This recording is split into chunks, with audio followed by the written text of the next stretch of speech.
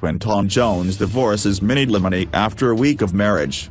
Minnie Dlamini and Quinton marriage heading towards a divorce.all that glitters is truly not gold, and Minnie Dlamini and Quinton's marriage is the perfect example right now to substantiate this idiomatic expression.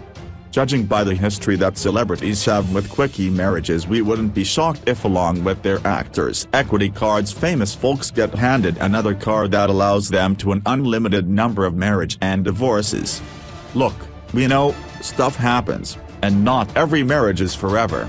In the case of the below stars, however, their vows didn't even last a full year.